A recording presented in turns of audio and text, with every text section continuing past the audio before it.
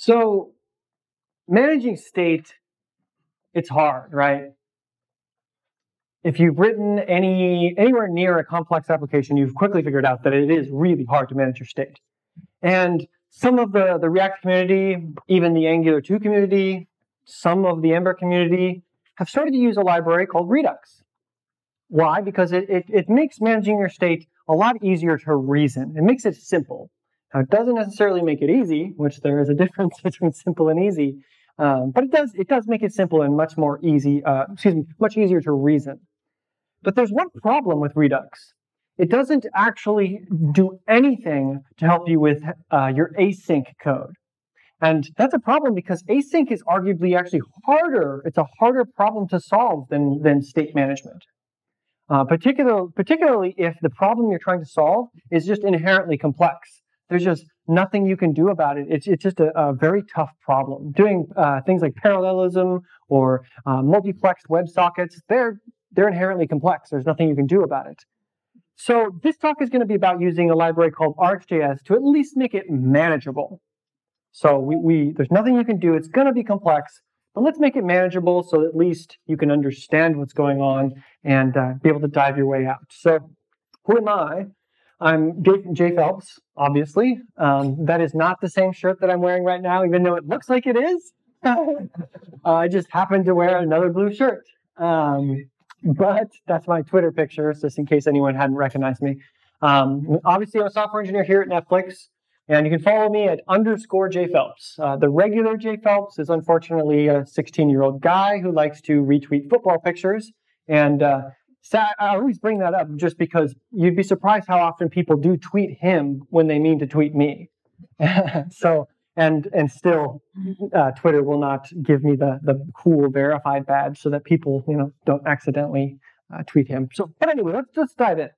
What is Redux? Now, this talk is not going to teach you all about Redux or even all about RxJS because both of those things are mega talks on their own, numerous talks. But I will give you a quick crash course, just so if you have no idea what it is, you at least have a high-level idea. So Redux provides predictable state management, and it does so by using things called actions and reducers. So what is this action? It's going to describe something that has or should happen, but it doesn't say how.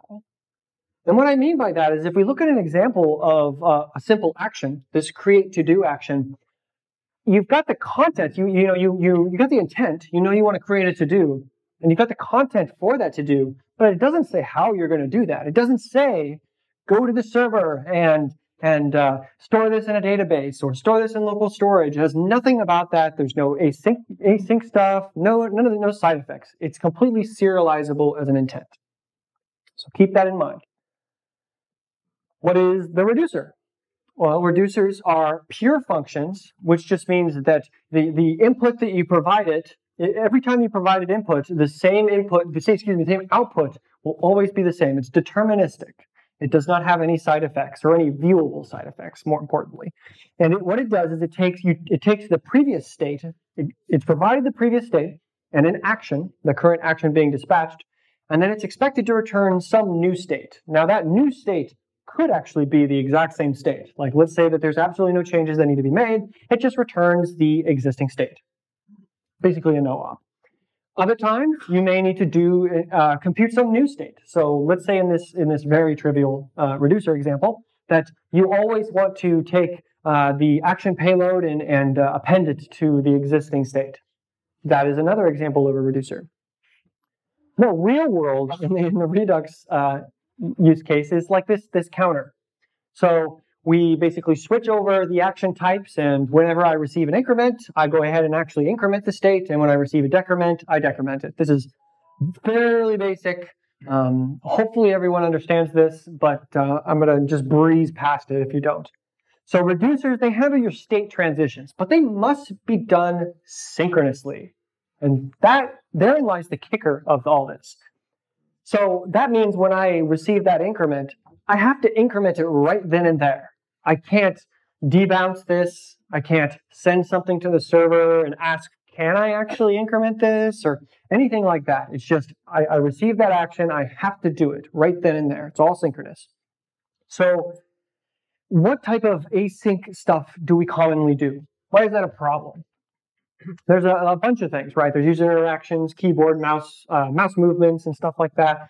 Ajax is probably like the bread and butter of what you all know. You know, we all make Ajaxes, right? Timers and WebSockets and all sorts of stuff. And this is not an exhaustive list. And some of these things can actually be handled synchronously. Even though they are async in nature, the way React and Redux currently are architected, you could handle them synchronously. And what I mean by that is taking a look at this React example, you'll notice that you're passing a callback to the onClick, which most of you are probably familiar with. And so when that click happens, you go ahead and just synchronously dispatch that increment, and the reducer will pick that up and will do the increment, and all is happy, right? Technically speaking, this is async, but you're handling it in a synchronous way. Why? Because React is actually abstracting and handling the asynchronicity for you. Now, it is a problem though, because what if you wanted to debounce this? What if every time someone clicks that button, you didn't want it to actually increment right then and there? You wanted to wait a period of time, and then if they haven't clicked again, then increment it, you know, or throttle. There's different ways of doing it. So sometimes you need more control, is my point. And some of the things you need more control on is Ajax cancellation or composition. Composition meaning, like, as an example, if you make one Ajax request and you need to make another Ajax request using the response of the first one, and so on and so forth. Doing debouncing or buffering and those type of things, basically manipulating time, drag and drop in WebSockets. So in the Redux world, most commonly, people use middleware for this. And the piece of middleware basically sits between your application and the Redux store. So any of the actions that you dispatch will go through the middleware either before or after they reach the reducer. It's completely up to the middleware to decide in which order they happen. And a lot of these existing middleware use callbacks and promises to give you that ability to do more complex async stuff. So let's take a look at these two options, these two most popular ones. Callbacks, almost everyone should be familiar with them because they're the most primitive way in JavaScript to handle asynchronicity. And it looks something like this. You know, you call a function, passing in a callback, and when that data comes back, you're going to receive the data or an error, and then boom, you can do your work. Now, there's lots of problems with callback, but I'll point out one in particular, and that's callback hell, right? Especially Node programmers. If there's any Node people in the room, you've all experienced this. And that's you know, when you want to chain, you want to do something async, and then when that's done, do something else async, whether it uses the next one or not. You want to sequentially do them, or even more complex with callbacks. What if you wanted to do them in parallel? And then when they're together, like when they all finish, then do something else. Like things become very complicated, right? And my colleague, Ben Lesh, likes to call this the flying V, because it's, you know, it sweeps out more horizontally, just like the Mighty Ducks. So there's a solution that was created called promises to try and resolve some of those issues. And with a promise, there's a neat trick that some people don't actually know. And it's that when you provide your callback to your promise, if you return yet another promise, you can then chain them horizontally. So here we fetched the data for the given ID, and then we fetched some more data with the parent ID, returning that new promise. Which that's what lets us do the horizontal style of composition. And so once you understand that pattern, this is a lot easier to read. It's pretty good. I mean, so this is a really good candidate to look at. So let's dive a little closer to promises. They've got a guaranteed future, which means once you make that promise and it's going to go do what it's going to do, there's nothing you can do to stop it. It will do it no matter what. So it'll either succeed and call the success callback, or it will fail and call the fail callback. There is no cancellation. So they are immutable. They represent a single value, and they have inherent caching. So if you create the promise and then listen to it multiple times, you'll get the same value each time instead of making multiple requests with the same promise. So in real-world applications, we quickly discovered that there's two problems with some of these things: that the guaranteed future and the single value. So let's take a look at the first one, that guaranteed future. And again, remember, promises cannot be canceled. Why would I ever want to cancel a promise? Why would I make a request? Why would I want to cancel it? Well, there's lots of reasons, but let's look at a couple of the most common. Changing routes or views. Imagine that you mount some component. Let's say you're using React Router or something. You mount a component, and then on component will mount or component did mount, you go off and fetch some AJAX request, and then before that request is finished, someone changes the route. Someone transitions away, hits the back button, goes somewhere else. You can't cancel that request. So what are you going to do? You have to handle that in some way because you cannot cancel it. There's the autocomplete use case, which I'll elaborate a little bit more in the future. Or the simple one like the user wants you to. Like you're making some request and you want some button to let the user actually cancel the request that is going out. First, I'm just going to give a little demo of the first use case, just so we all are on the same page and understand it. And I'm going to do it in the context of Netflix's member homepage.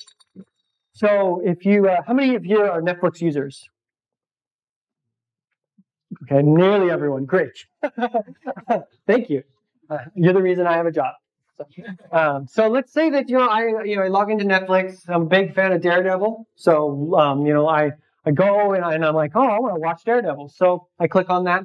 Now, when I do that, immediately when I start clicking that, let's say I make an AJAX request to get Daredevil. Now, again, all of this is not, I'm not explaining the architecture that Netflix uses. This is just a hypothetical example.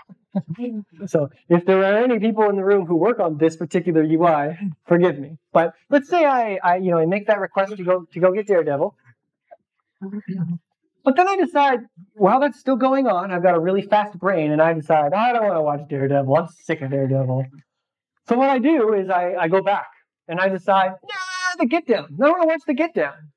Now notice, I didn't cancel my Daredevil. The Daredevil AJAX request is still going out. So I've got code that's waiting for that request to come back.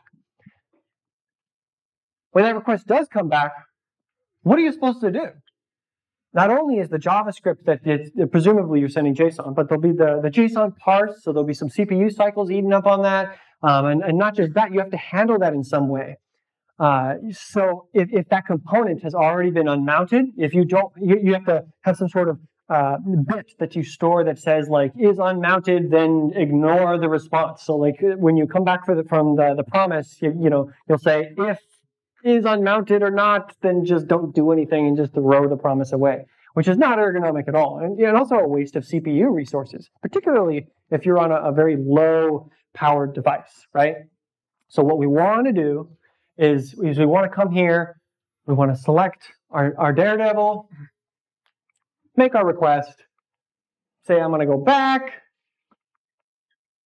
and when I do, it immediately cancels that request because I no longer care about it. And when you cancel it, that means that your handlers no longer need to worry about state, like maintain some arbitrary state of like ignore, don't pretend the man behind the curtain's not there type of thing. So I can safely make that new get down request, and everything will be hunky dory and peachy. That's the problem and the solution. So I bring this up and stress it because canceling is very common, needing to do cancellation, and it's really often overlooked. I don't know how many times I've looked at people's apps. They've asked me, hey, can you audit my app? And one of the first things I do is I look for async stuff, and I look for places in which they don't handle the case of cancellation. So I go into places that will do AJAX stuff, and then I'll immediately leave and go somewhere else and switch pages or click buttons and do all sorts of things. And their app will often get in really obscure states.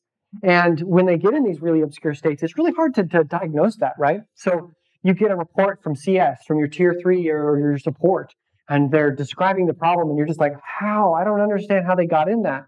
And you, as just a normal developer who knows how things work in your app because you wrote it, go back and try and recreate it. Good luck, because it was like a series of steps and you had to erase it. That's the key, it's erase.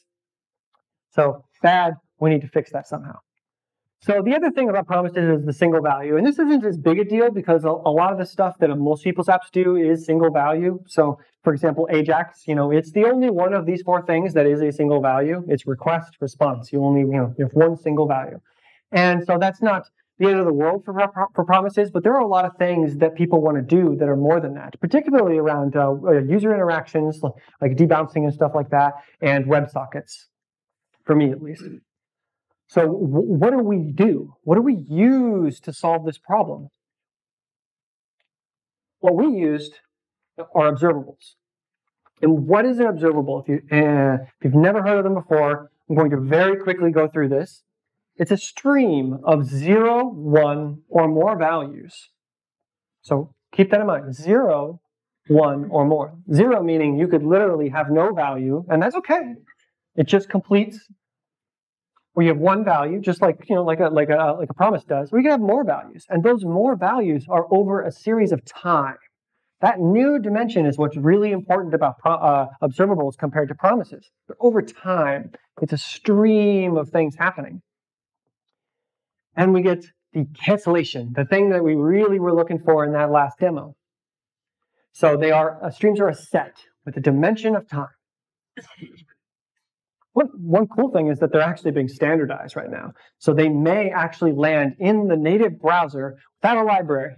Don't hold your breath, who knows how that's going to go, but it's very possible. Just like the promise went down the standards track, observables are going down there as well. Now, they aren't in the browser today, so what do you use? Well, you use RxJS, which is a reference implementation of that specification. And on top of that, it provides some custom stuff on top of it, operators and factories for creating different types of observables. And I'll touch on it a little bit.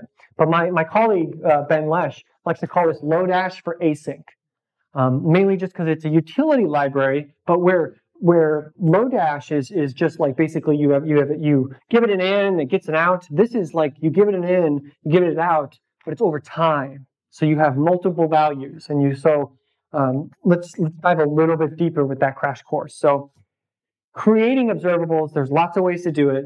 This is not a talk about like, I'm going to teach you and make you an Rx master. So if you get completely lost, it's totally okay. These are creating some of the simple primitive values, like an observable of one item, an observable from an array of items, setting an interval, or making AJAX requests or WebSockets. And there's a bunch of ways you can create completely custom observables as well, which is common. These observables you subscribe to, and you subscribe to them not too dissimilar to how you would then a promise. So you can actually provide two functions. The first one being the next function is what they call it, which is sort of like a promise, like the success callback, except for because this is over time and it can be 0 or more values, that next function could be called n number of times. It could be called thousands of times, or it could be never called. It depends on how many times that observable emits something. And then there's the error callback. And then there's one more path, which is complete. Because we have time, we sometimes it's useful, not often, but sometimes it's useful to know when this thing actually is done, when it completely completes. There's nothing more. So that's the basic primitive of an observable. What can we do with these? Well, they can be transformed. Just like I was talking about with Lodash, we can map, filter, and reduce these things. But we're not just doing it on a single item. We're doing it over the stream. We're stream processing. So as something comes in, we'll map that to something else. And we'll do it in a very efficient way. So we're not creating intermediate arrays and things like that. We're doing it very, very efficiently. Observables can be combined. We can concat them and merge them and do all sorts of cool stuff with them. And because they have a time dimension, we can very trivially do debouncing and buffering and throttling. Like so trivially, it's like deceptive. And for good measure and a bonus, the observables are also lazy typically, which means it's very easy to retry and repeat them because you basically build up a definition of what the observable should do, but it doesn't do anything until someone subscribes to it. It's lazy. And so it makes it really easy to retry on an error or on some other condition or to repeat it, like to say, make this AJAX call 5 times. So if you're not getting it yet, observables can basically represent just about anything when you have all of those dimensions. We don't recommend you do that. You actually do that. You don't Rx all the things, so write your entire application in Rx. You can do it. But the real problem, it's not that it's bad. It's that Rx is so new that you're being kind of a sadist. Because anyone else who comes along is going to have to really learn Rx really, really, really, because If you can't figure out any of your app. So be careful, with great power, great responsibility, and all that. So we really liked Rx, and we really, really liked Redux. So we thought, let's combine these two things somehow. So we experimented with some patterns, and we came up with a solution that we thought was rock solid. We went through a couple iterations, but we finally figured out something we thought was rock solid. And if you've ever open sourced something, the most important thing, is you create a good logo first. Don't write tests. Don't even make it work. Don't write documentation. Make a good logo. It's the most important thing. It's how you get stars. And that's what's important, right? How many stars you got? So what we did is we looked at the RxJS logo, and then we looked at the Redux logo. Well, we tried to look at the Redux logo, but it turns out Redux actually did not have a logo at the time. So we're like, we want to combine the RxJS logo and the Redux logo, but the Redux doesn't have a logo. So my buddy Ben, he is an artist as well as an engineer. He threw together a sketch of 3 ducks because we always thought Redux sounded like 3 ducks. Like, it was kind of our internal joke. And thankfully, it's kind of caught on, and a bunch of people now believe the same thing. So he created that illustration, and we pitched it to them. And although they thought it was funny, they did not accept it. And so we said, well, what can we do? How can we really like the idea of 3 ducks. And again, Redux did not have a logo. So we thought, we'll take a duck. We'll kind of smash it around, do some crazy things, right? Just kind of play it around. And then we're going to whip the RxJS logo on top of it, right? And then we bake it in an oven. And this is what we came up with. So, and I love this logo. I love it because it's got the color and the flavor and the feeling of RxJS, but it's got the 3 ducks that are really important. And if you'll notice, the symbol means something. The fact that the ducks are positioned the way they are, because it streams. RxJS, Redux, this library is all about the input of one is an output of another. So there was one thing, though, I was staring at this and I was like, there's one thing that's missing. There's one thing that's missing about this, and that is that it needs to rotate. Just to give it that extra pizzazz. So this is Redux Observable is what we ended up calling it, which is kind of a boring name for that logo. But Redux Observable is the library, and it's a middleware for Redux for managing your side effects, including async stuff. And we do it using something called an epic, which is a pretty epic word, right? So it's something we coined. It's similar to a saga, if you're familiar with the term, but it's not the same. And so we wanted to differentiate ourselves. And it's just a function that takes a stream of all the actions that your application dispatches, and then it's expected to return a new stream of actions that that epic wants to dispatch. So new actions. So So you've got actions in, and then you want to dispatch other actions out. Other actions. And so I'll kind of get your foot wet in this idea very slowly. Here's a very imperative example. This is not an epic, but it's a pseudocode to get you the idea of the principle. So we've got this function, ping pong. So imagine that this middleware called this function every time you dispatched an action, and it provided it with that action. And so in here, you could say, does that action type equal ping? If it does, I want to return a new action called pong. And if so, let's just say this hypothetical middleware, if you return something, we will go ahead and dispatch what you return. Following? So pretty simple. You dispatch ping, it'll immediately dispatch pong. In the RxJS world, however, it's much more declarative. We use things called operators. And so this is what it would typically look like. Now, I'm not a big fan of the function with the explicit return, so I'm going to go ahead and quickly switch that to using arrow functions with the implicit. So hopefully everyone is on board and understanding what this is. But this is a ping pong epic, the most simple epic in the world. It takes a stream, that's that first action, first argument, a stream of actions, and then you match of type ping. And when that matches, if that filter is true, then you're going to go ahead and map that to a new action called pong. And we're implicitly returning this stream, so the middleware will subscribe to this and keep track of that. So this is basically just setting up the pipes.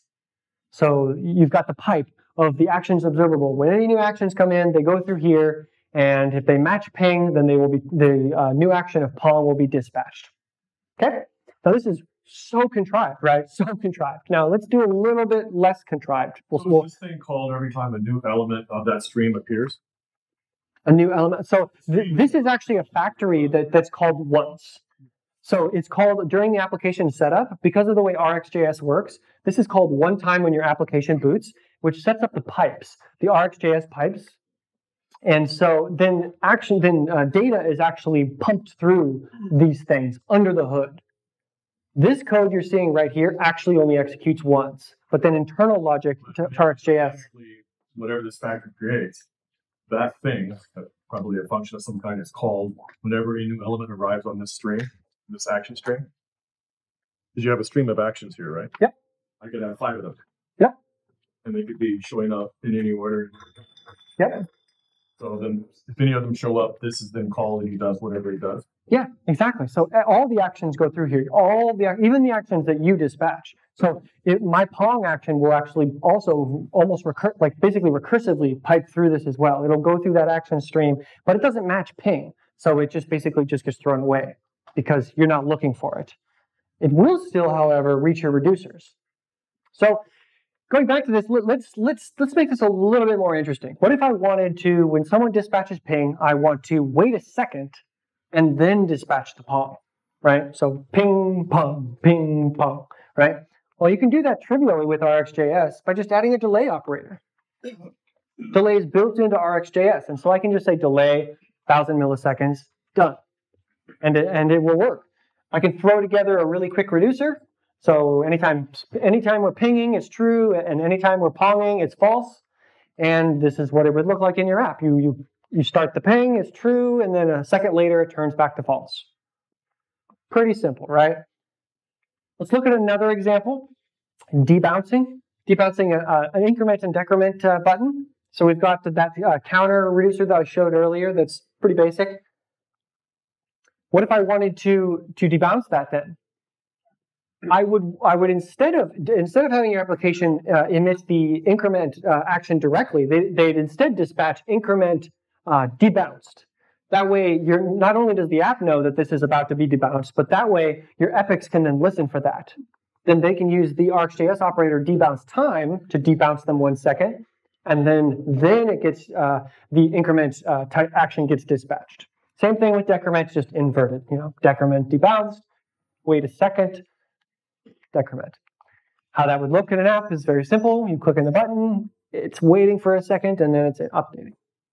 So these are obviously very contrived examples, right? Because I'm going to talk, and it's tough to explain. Now I'm going to do something a little dangerous, though. I'm going to go out on a limb. I am going to show you some very non-trivial examples. Chances are good you will not be able to read the code, which is fine. The point of these examples I'll show is that this RxJS and Redux Observable shine the most in the most complicated use cases. Things that are simple, they're great. It is awesome if you know Rx, but it shines the most in complicated scenarios. So let's take a look at some. Looking at autocomplete first. This is how you would do it in just plain JavaScript. It's not that bad. It's not amazing, but it's not that bad for your autocomplete. So the main thing is if another request comes, we want to abort the previous one. So we have to store that XHR, the previous one, and make sure to abort it if another one's coming, and do debouncing and stuff like that. So it's not that bad. But what can we do with an epic? We can do the exact same thing with an epic with just a couple lines of code. And once you're familiar with RxJS, or if you're already familiar with it, this is very readable for RxJS people. Like, this is very, very readable and understandable and very flexible. So we're debouncing it for 500 milliseconds and then switch mapping that to our AJAX request. And then when the AJAX request comes back, we map the result of that to an action, the query fulfilled action, which will get sent over to our reducers when it's done. Pretty straightforward. Adding air handling is just as easy as adding a catch operator that's provided by RxJS. So whenever there's an error, you'll take that error payload and you can transform that into an action that you can send over to your reducers, query rejected with the error, and it can display that all pretty simply. Cancellation, there's two different kinds of cancellation. If you're an RxJS person already, you might have caught one of them, which is I'm using switch map here. And in switch map, it's an implicit cancellation, which means if another, in this case, if another action, if another query is requested and it gets to that point and the AJAX call inside of it has not finished, it will cancel it. It will cancel that AJAX and then start the new one. It's very implicit. And you can opt into that. There's if you don't want that behavior, you can use a different operator. But there's the implicit cancellation. But what if I want explicit? What if I don't want to have? What if like I'm leaving the route and I want to cancel it then? So I'm not sending another query. I'm just leaving the route and I want to cancel it. Well, you can do that with take until, which is another RxJS operator. So we're saying take this results until I match an action of cancel query. So if my application anywhere dispatches cancel query, boom, AJAX is canceled. Now, it doesn't cancel all of it. It doesn't cancel your epic. So your epic will continue to listen for queries. So if you need to query later, you can do so. So there are probably some RxJS, I'm hoping there are some RxJS users out here. And if you are, you're probably thinking this is great, but you said non-trivial examples. This isn't that non-trivial if you know RxJS, right? So what can I do to show you some really non-trivial examples, like really push the boundaries? Well, what about bidirectional multiplexed WebSockets? How about that? With automatic reconnect when the internet goes out and all sorts of bells and whistles. And this is not contrived. This is something that I've had to write in so many apps in my lifetime. Not everyone will, but particularly at larger companies, this is a very common thing. Doing it in JavaScript, good luck reading it, is a lot of code. And with a lot of code comes a lot of possible bugs, comes more tests because you're not using a library, and there's just a lot of code. It's really hard. I pity the person who has to maintain this. Even if it was just me, I pity myself. So it's just too much code. But as an epic, I can actually fit all this code and you can read it. You may not understand it, which is fine, but you can read all of this code here. And it's doing the exact same thing. We're doing all of our multiplexing. We're retrying when the navigator goes online or offline. We're waiting a second and then retrying it when it goes back online. There's cancellation, and you can do multiplexing and all sorts of stuff. And every time the stock ticker comes back, we dispatch that action. All of this encapsulated in a very nice declarative fashion. If this is all voodoo, it totally is if you don't know RxJS. But the point was just to show that you can make things that are much more declarative once you learn RxJS. So let's summarize some things real quick here.